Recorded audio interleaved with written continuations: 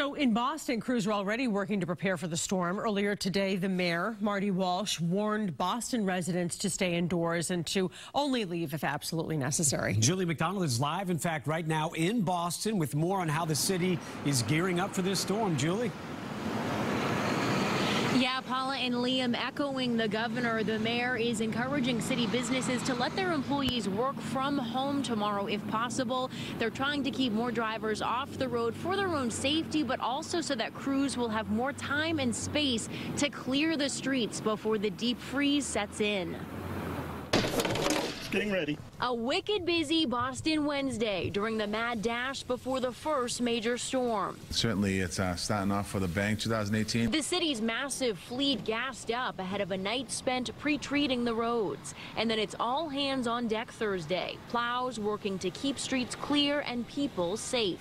We have 40,000 tons of rock salt ready to be loaded and spread throughout the city of Boston.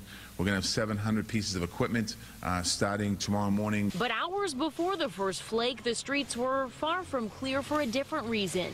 Those who normally do their food shopping midweek joined by many, many others. I passed over 2 other grocery stores because I could not get in the parking lot. It's pretty crazy inside. Yeah, it's almost like the Black Friday in there.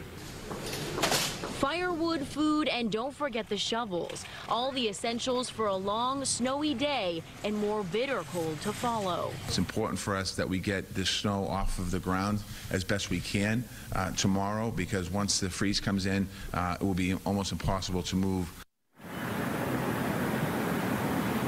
And so as people run around tonight crossing off their own last-minute to-dos, the city leaders are encouraging neighbors to look out for each other this storm.